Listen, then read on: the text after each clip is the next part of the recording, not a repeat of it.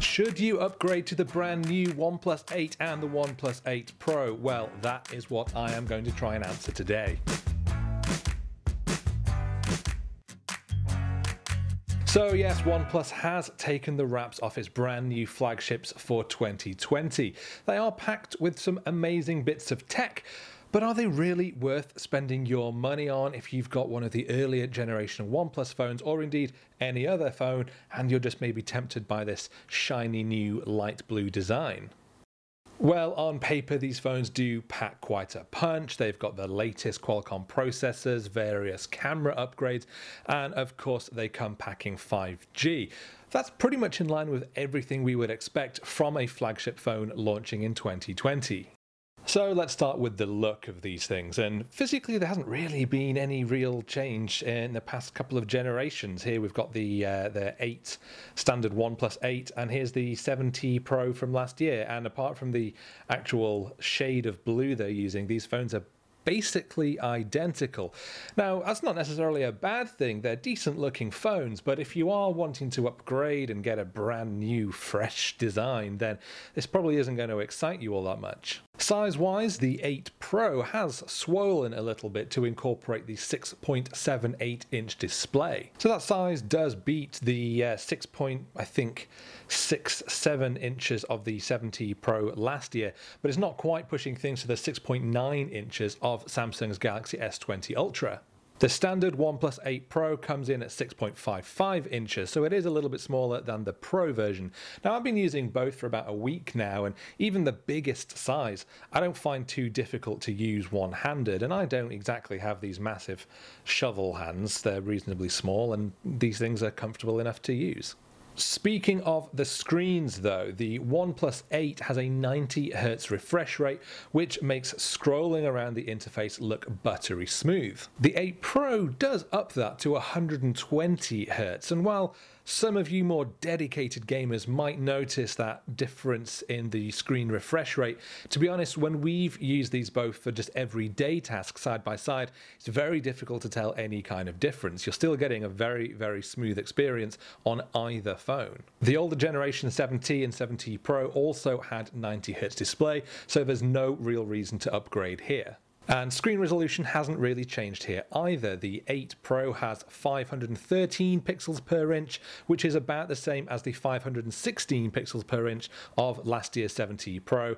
That is not a difference that you will ever be able to notice, no matter how close you hold your phone to your face. Okay, so let's talk cameras. The standard OnePlus 8 has got 3 rear cameras. It's got its standard zoom, it's got a wide angle mode, and it's also got a 2 megapixel macro mode, which allows for slightly closer focusing on those small objects. Now, in our testing, we haven't really loved the macro mode because you can get really good results from the standard camera just by zooming in on screen. Yes, it reduces the quality slightly, but actually we found that the colors and the exposure is a little bit better. The wide and the super wide angle cameras take great shots though, as does of course the cameras on the 8 Pro, which also has a 3x telephoto mode camera. So that's the main upgrade in the cameras between the 8 and the 8 Pro. Camera quality overall is very good, but if photography is absolutely critical for you, then you might want to consider going for Samsung's Galaxy S20 Ultra, which has a much bigger lossless zoom mode as well as 8K video. Although of course those are features that you are paying for, as that phone does come at a much higher cost. Both OnePlus models do have a nightscape mode for brighter shots when the light really drops, but I found that in my testing the iPhone 11 Pro's night mode can take superior shots in the dark, although again that phone is more expensive, so that's a trade-off you're going to have to think about. All the recent OnePlus models can shoot 4K video, and they've all got 16 megapixel front-facing selfie cameras, so there's no reason to upgrade there. The 8 series packs Qualcomm's latest Snapdragon 865 processor. Now, the 7T last year had the 855 Plus processor, which was already an absolute powerhouse, so I really don't think you're going to notice much of a processor upgrade in these new models. Games, of course, play very smoothly. Navigating around the phone is free of any kind of lag, and these things really won't bat an eye at photo editing or video streaming. If you've got a top phone from last year, whether it's a 70 Pro or maybe a Samsung Galaxy S10, then really this processor power is not going to be a good reason to upgrade. If you've got a much older phone like a Galaxy S6 or a much older OnePlus phone, you will notice that power, certainly if you plan on playing a lot of very demanding games. Both the 8 and the 8 Pro come with 5G connectivity because, of course, it's 2020 and no phone maker is going to launch a flagship phone in 2020 without 5G. That would just be dumb. Are you listening, Apple? Dumb. 5G could be a real reason to upgrade here, particularly if you're using an older phone which doesn't have 5G and you really want to experience those blazing fast speeds. Obviously though, that's only worth it if you're in a 5G supported area and you're already on a phone plan which supports 5G. If you live in a small town which maybe isn't going to get 5G for some time, it's really not worth spending that money on the phone now because it could be a long time before you actually see that benefit. Instead, I'd recommend waiting till the end of the year, see what the phone company's plans are for bringing 5G to where you are, and then looking at upgrading your phone.